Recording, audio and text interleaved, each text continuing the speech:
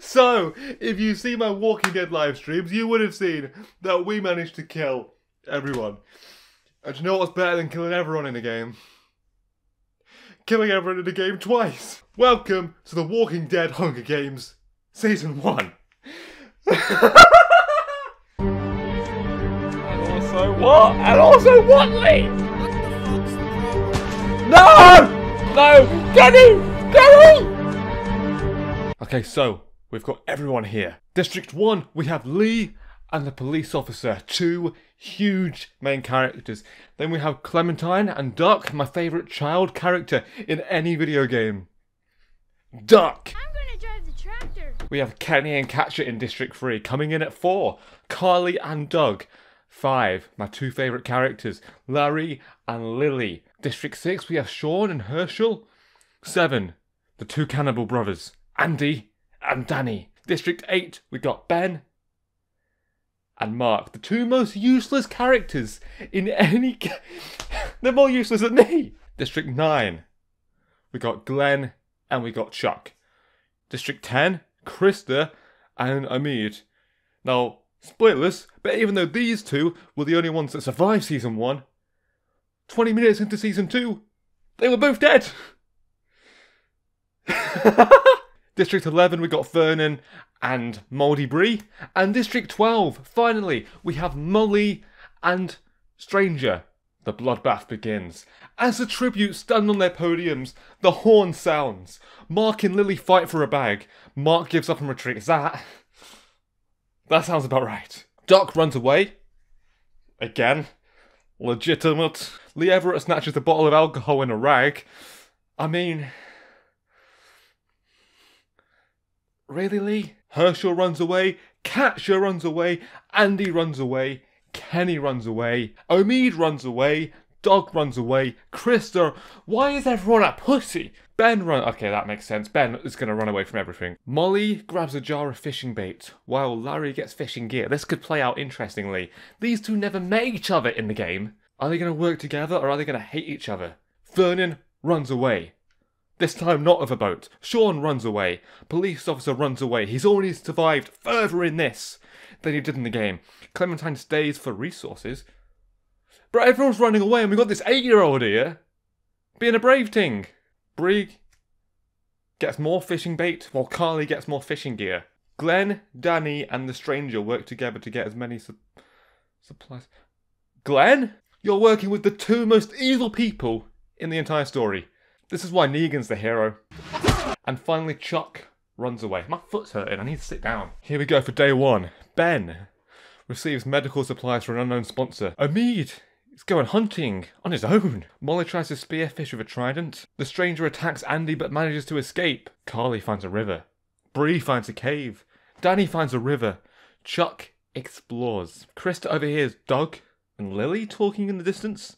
That's a duo I didn't see happening there, Doug and Lilly. Larry searches for a water source. Katjaa attempts to climb a tree, but falls on Hershall, killing them both.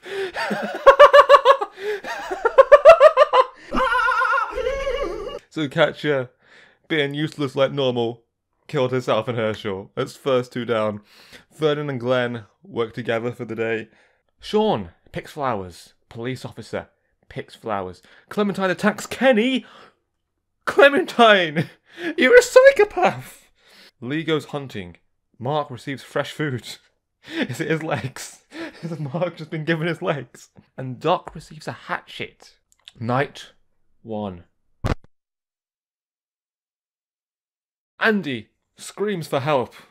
Clementine receives a hatchet from an unknown sponsor. Kenny quietly hums. Police officer quietly hums. Man, there's no drama happening. Come on, bro. Lilly receives fresh food. Glenn cooks his food. Christa tries to sing herself to sleep. Molly thinks about home. Okay, here we go. Doc decapitates Omid with a sword. Doc decapitates Omid. What an image. If anyone else did that, I'd be pissed. But Doc, how did you even do that, Doc? Well done. Vernon, Larry, Danny, 3 of the biggest douches in the game. And Shawn. All tell each other ghost stories to lighten the mood. Mark tries to treat his infection. Oh, this is literally straight from the game. He's gonna die next. Stranger gets an explosive. Uh-oh. Brie begs for Doug to kill her, but he refuses, keeping Brie alive. Why would you do that, Doug? However, why would you keep Brie alive? Lee Everett convinces Carley to snuggle with him. It happened! It happened! Clee shippers. We did it! They finally got together. Ben thinks about winning. I don't see that happening. And Chuck gets some clean water. The stranger sees some smoke rising in the distance. Carley questions her sanity. Vernon sees smoke rising in the distance but decides not to investigate. Hold up. Shawn, Brie and Glenn successfully ambush and kill Duck, Clementine and Danny. What? What? I'm sorry, what? What? How have they done that then? I guess, to be fair, 2 grown men and Brie taking on 2 8-year-olds. It's not that surprising, actually, is it? Christa chases Doug. Ben forces Molly to kill Kenny or Lee. Oh, damn. My two favourite characters. But she refuses. So Ben kills her instead. That's, to be fair, that's probably the best outcome we could have hoped for. Larry steals from Andy. Saw that coming. And Mark, Lilly, Chuck and police officer work together to hunt for tributes. So we lost Omid, Duck, Clementine, Danny, and Molly. Oh, that's a big oof. That's 7 people down now. Chuck strangles Lilly. Go on, Chuck. Go on, Chucky boy. Christa and Andy run into each other and decide to truce for the night. Brie and Kenny run into each other and decide to truce for a night. Lee and Shawn run into each other. No, wait, that's not right. Lee and Shawn talk about the tribute still alive. Stranger can't sleep. Ben tries to sing himself to sleep. Larry lets Carley into his shot. Bro, if Carley sleeps with Larry, I don't know what I'm going to do. I'm just going to have to end the video if that happens. At least it's not Carley letting Larry into her shelter. Dog kills Vernon with a hatchet. Mark and police officer I can't speak. Mark and police officer sleep in shifts while Glenn passes out from exhaustion after killing 2 8-year-olds. Big up Negan. But Glenn overhears Stranger and Lee talking in the distance. If these 2 are working together, that's the biggest plot twist so far. Kenny dies! Trying to escape the arena. And Ben makes a slingshot. How is Ben out-survive Kenny? Come on! Even in the game it only happened by about 5 seconds. Kenny still out-survives Ben. Christa also makes a slingshot. Dog attacks Mark, but he manages to escape. If Mark wins this... oh man. Chuck defeats Larry in a fight, but spares... Bro, you killed Lilly, but you're going to spare Larry? The police officer that dies within 2 minutes of the game bashes Carley's head in with a mace. You know what? I think that's a good thing. Her and Lee got together. That's what we wanted. Something might have happened with Larry. I'm glad the police officer stepped in and was like, no, that's not happening. He was clearly a Clee shipper. Oh, arena event. The arena turns pitch black and nobody can see a thing. But Chuck survives. Brie accidentally makes contact with a spiny lethal plant life. That feels good. While fighting, Larry and Christa lose their balance, roll down a jagged hillside and die. I like this event. This is a good event.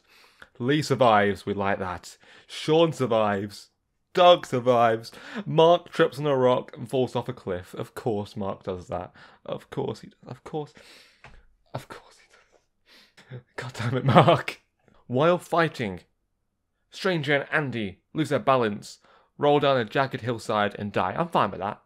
While fighting, police officer and Glenn lose their balance, roll down the jagged hillside and die.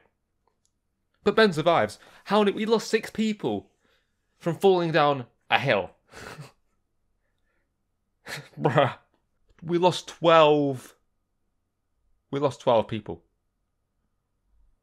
What's that, 19 people gone? So we've got Lee, Doug, Shawn, Ben, and Chuck left alive. Ironic that Lee is the only one without a kill. Doug defeats Ben in a fight, but spares his life.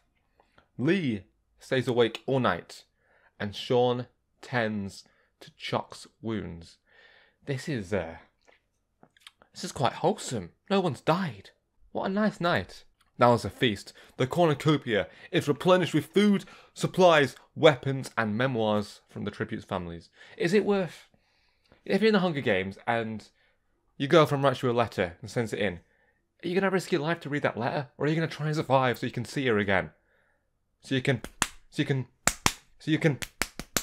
Lee decides not to go to the feast because his wife left him after he killed the guy she was cheating on him with. Doug doesn't go to the feast. Ben doesn't go to the feast. Shawn does not go to the feast. And Chuck dies from an infection. Ben is the mastermind because on day 4, Ben forces Lee to kill Doug or Shawn. Now there's a poll right here. Who is Lee going to kill? Is he going to kill Doug? Is he going to kill Shawn? Is he going to kill Ben? Or is Ben going to kill Lee? What's going to happen?